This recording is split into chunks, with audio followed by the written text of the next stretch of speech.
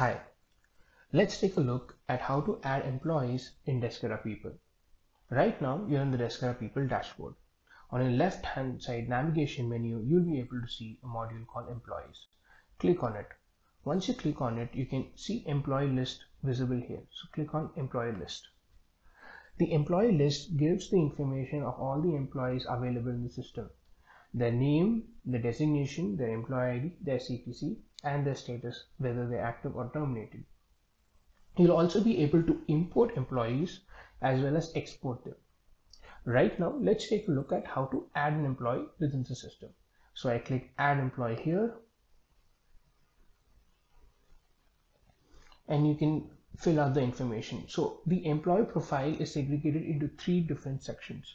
First is the employee details, where you fill in the basic details of the employee.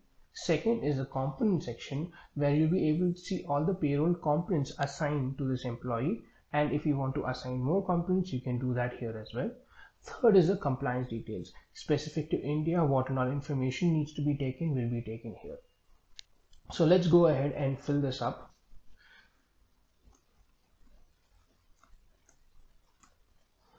Okay, first name, I'm just going to fill all the mandatory fields here.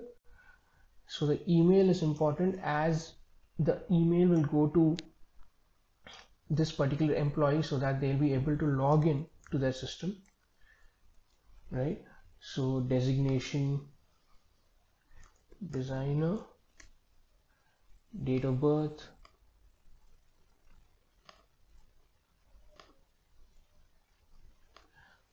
right?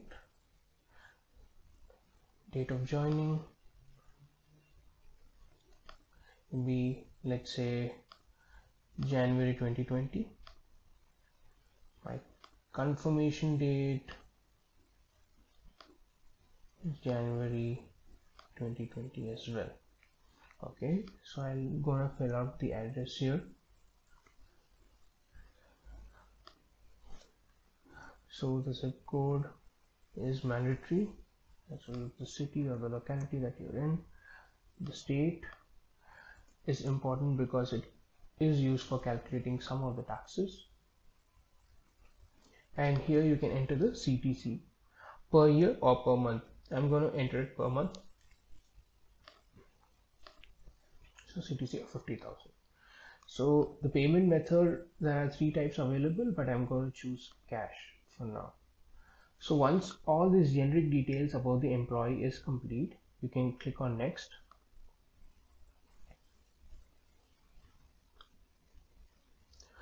Once you go to the component section, there are four default components here: basic, HRA, conveyance allowance, and fixed allowance.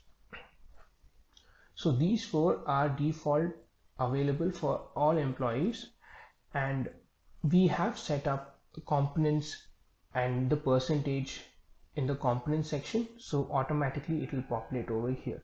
So we had set up basic as 40% of CTC, but we'll be able to change it to any percentage you want, and it will automatically correct. The HRA is 40%, which seems to be accurate.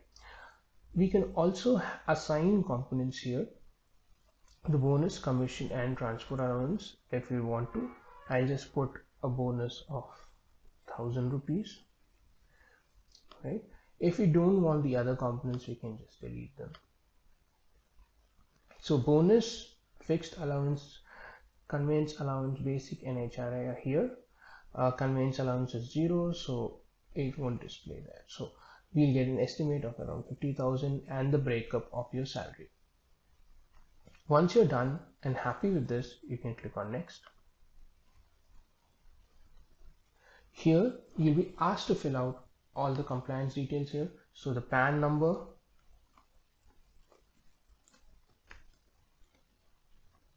your UAN number,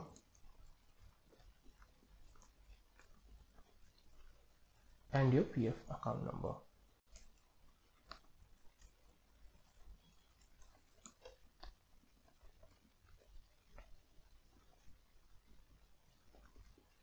Okay, so once you're done with this, you'll have three options here. So employees provident fund, professional tax, and exempt employee from the tax exemption or tax calculation.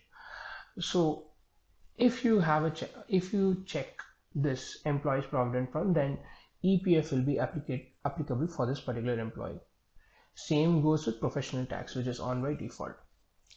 But if you click this, you can exempt this employee from the tax calculation process for any reason that you so deem. So I'm going to make sure that this employee has provident fund applicable to them. So I'm going to click on this and then I'm going to save. Once you save, the employees will show up in the employee list. If you want to make any changes, you can just click here and click on edit, and then you'll be able to see all the employee profile details. That's all for today. Thank you.